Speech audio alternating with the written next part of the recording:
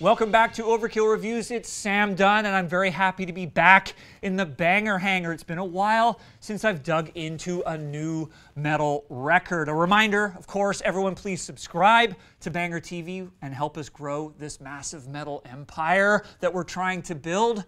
What have I been up to? Well, I've been doing a little old school metal t-shirt shopping in LA of all places. A little Destruction, a little Dark Throne, a little Bathory. Nice to have some new duds. But enough about the past. This week, I'm reviewing this.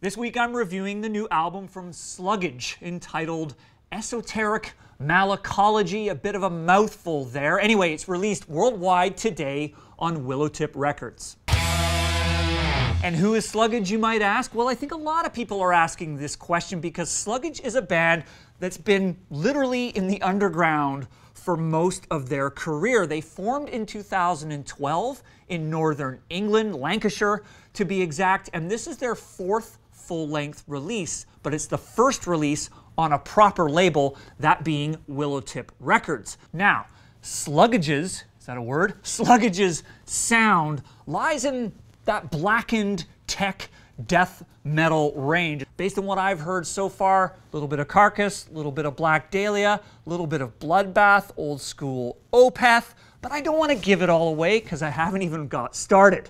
Let's get to the tracks. First track I want to dig into is called Crop Killer. And for those of you that don't already know, every song that Slugdge has ever done is about slugs. All right! Women, wazzle! And so they're kind of a parody metal band, and a lot of their song titles play off of popular metal song titles, hence Crop Killer. To Cop Killer, enough talk. What does it sound like?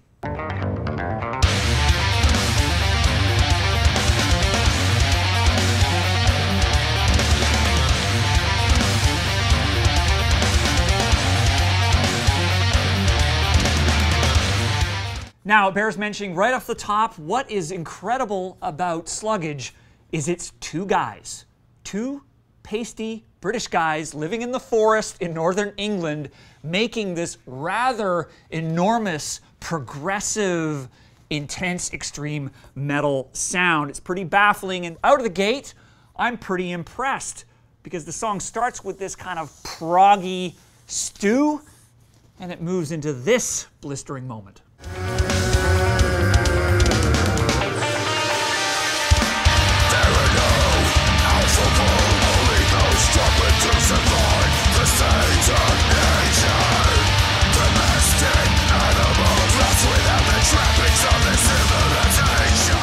Yeah, for those of you that missed the days when Michael Ackerfeld used to belch into the microphone, that brought it all back for me. Love that deep, guttural sound that we're getting out of Slugdge on that part. A little bit of Bloodbath in there for you guys that missed the days when Ackerfeld was in that band. Anyways, enough comparisons. Good start with Crop Killer. It's heavy so far. Let's move on.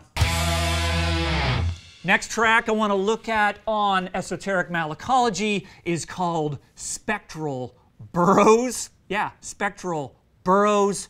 And man, this is good.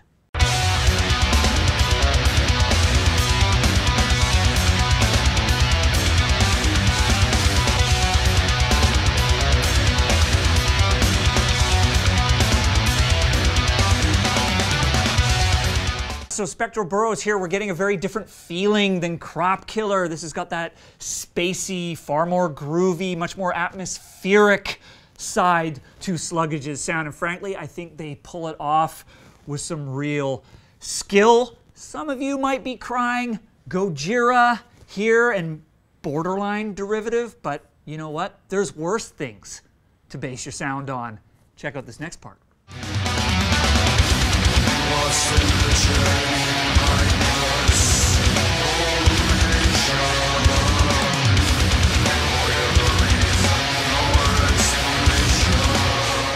What impresses me here is the vocal range. You know, we're getting it all on this record so far, that deep guttural death metal approach and this more melodic singing style. And again, I come back to two guys. Who's doing what?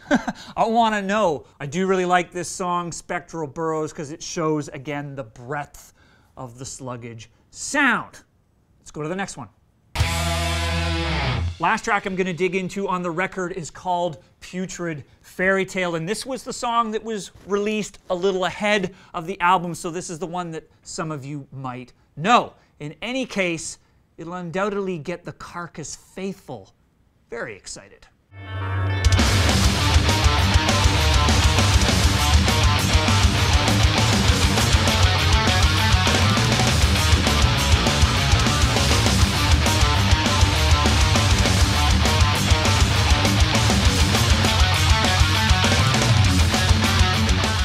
I've said it already, I'll say it again.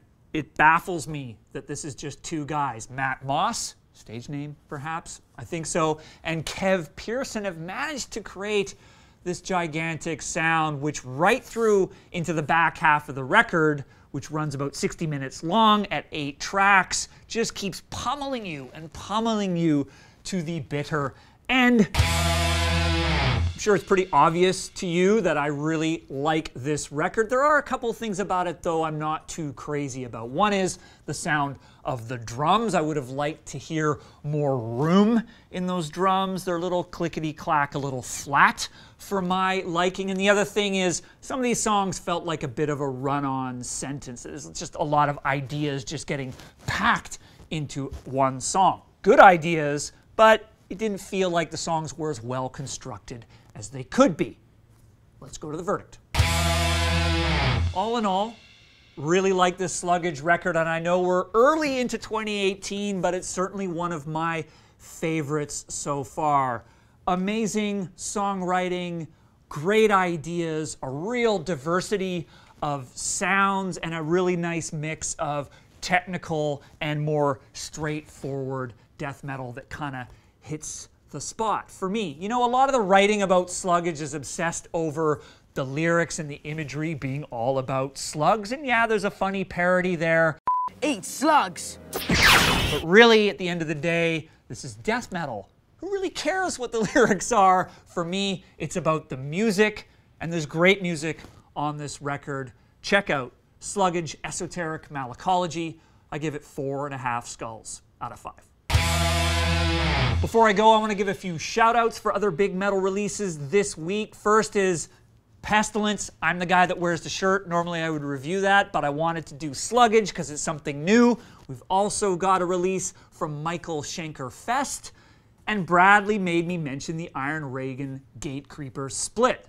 And don't forget to leave your skull rating at BangerTV.com, and we'll see you next time on Overkill Reviews.